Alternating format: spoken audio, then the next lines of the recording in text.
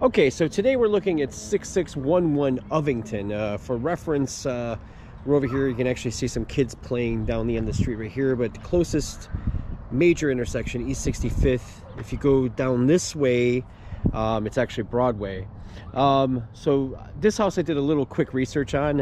It's owned by a TENDOWN LLC out of Cleveland. They owe some back taxes. I think it's like close to like $5,000 or over $5,000. But we really want to get this thing shot with a drone today. And the reason that I'm very interested is, and I'm going to report it for a open side door, kind of want to get some shots inside. The roof itself is in really bad condition. So I really want to get some shots of this roof.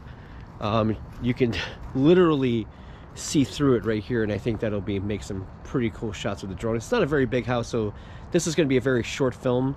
I'm just going to get a couple quick shots with the drone and then show you guys how bad this house is. This house definitely probably is not recoverable, most likely, I would guess.